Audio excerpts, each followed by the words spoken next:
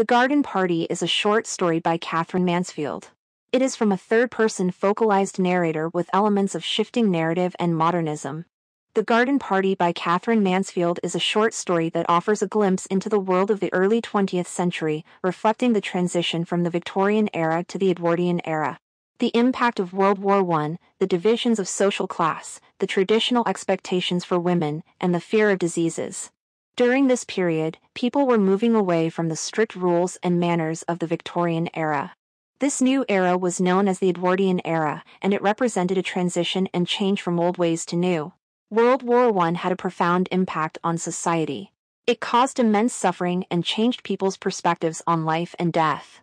During the early 20th century, there were clear social divisions between the upper class, like the Sheridans, and the working class people who set up for the Garden Party. Laura Sheridan, the protagonist, is a young woman expected to follow societal norms for women during that time. During this period, there were serious concerns about diseases like tuberculosis. This fear of diseases and contagion influenced public health concerns, how people interacted and lived their lives.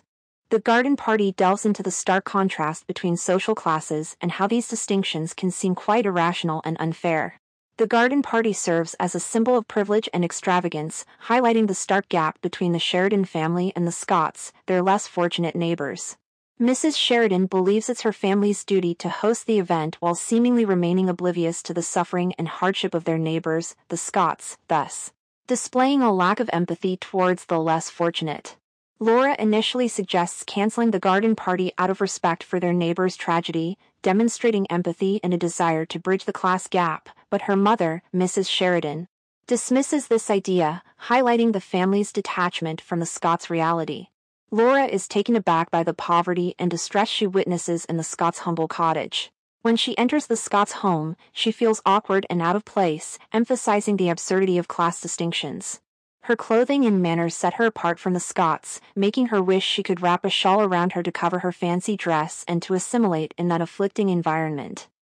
Her unease reflects the discomfort that can arise when confronting class distinctions. She becomes more conscious of the inequalities and absurdities of her own social class. Mansfield criticizes the gap between the rich upper class and the workers who make their leisure possible. The Sheridans are clearly part of the privileged class, with servants and workers doing all the hard work. They take credit for the party's success without doing much of the actual work. The guests praise them, while the real contributors, the servants and workers, get no acknowledgement. They are also uncaring to Mr. Scott's death, viewing it as ordinary and not showing much sympathy for working people. Laura's father and the servants understand the challenges faced by workers, but Laura, influenced by her family, sees Scott's death as the natural course, highlighting how hypocrisy and social facades trump empathy and compassion. The story echoes the superficial social structure where the poor suffer and the wealthy think they are better, supporting the lack of care for human life that continues the system of labor.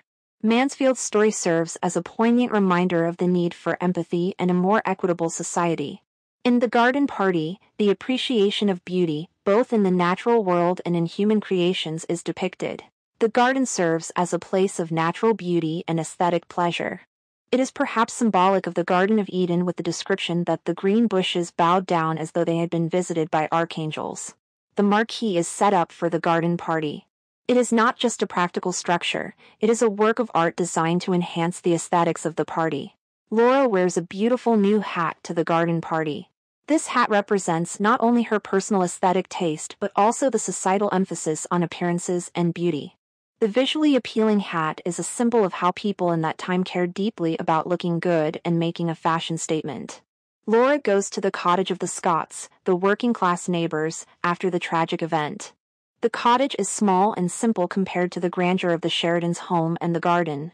The cruel contrast between the two settings emphasizes the unpleasant differences in splendor and social refinement standards between social classes. Thus, beauty and aesthetics become tools used by the elites to distance themselves from the pain of others who are not financially cushioned as them. The upper class becomes so focused on maintaining appearances that they seem unconnected with others. The Sheridans take great care to make their garden to boast their social image. The Garden Party itself is all about surface details, and the guests' happiness seems more performative than experiencing real feelings. Such as Kitty Maitland cares more about the band's looks than its music. When Laura sees Mr. Scott's body, she's struck by how beautiful it is, rather than the fact that he's dead, or the emotional aspects of sorrow and grief. The story suggests that the appeal of beauty makes people detached to the reality of death and suffering around them, just as José's song is overlooked in terms of its dark theme of death. The Garden Party is a story about Laura experiencing coming-of-age maturity from innocence and naivety. She has mixed emotions about her family and is becoming increasingly dissatisfied with her sheltered upbringing. Mrs. Sheridan, her mother, employs a subtle and manipulative approach to maintain control while making it seem like she's giving her children independence. She cleverly makes it appear as if the garden party was their idea while secretly orchestrating the entire event. Mrs. Sheridan uses leading questions to subtly guide her children, making them think their choices are their own. Even though Laura initially wants to help the Scotts, it's her mother's idea to send her with leftover food. Laura imitates her mother when interacting with adults, mimicking her voice and gestures. Her response to wearing her mother's hat and her fascination with the canna lilies suggests a growing awareness of her womanhood. Despite this, Laura's curiosity drives her to think autonomously and explore beyond her family's confined world. Death and mortality serve as a catalyst for personal growth and reflection in the garden party.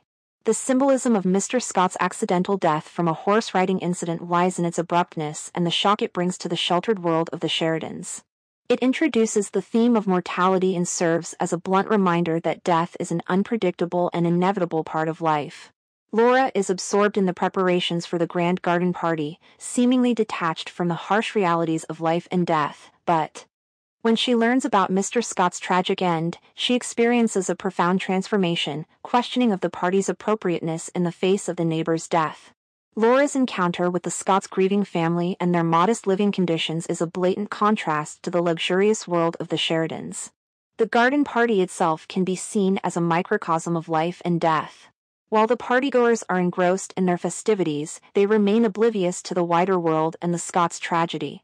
The disparity between the frivolous party and the somber reality of death emphasizes the theme of mortality and accentuates the absurdity of class distinctions.